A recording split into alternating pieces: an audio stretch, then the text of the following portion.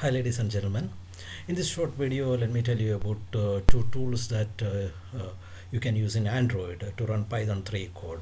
Since due to this COVID most students are at home and some may not have computers, so most students have a mobile phone. So in this you can run Python 3 on Android with two tools. So let me start with that presentation.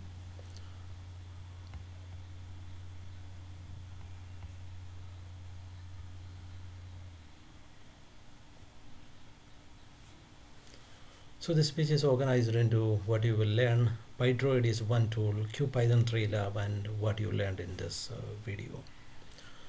This is a short video. What you learn are two Python interpreters in Android.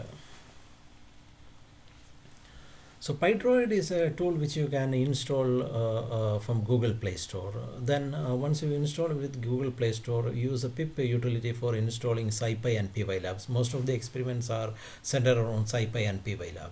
So you may use the interpreter or the text editor in the package for code entry and execution. PyDroid is one tool. It's a very useful tool.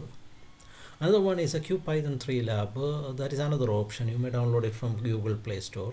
Go to the pip terminal and install SciPy and install matplotlib. These two commands are to be given, and it will install SciPy and PyLab to your mobile phone. So you can run these codes on your mobile phone. What you learned are you familiarize the two tools Python for Python 3 on Android. You learn to install SciPy and matplotlib with pip. That's the end of this presentation. I thank you all.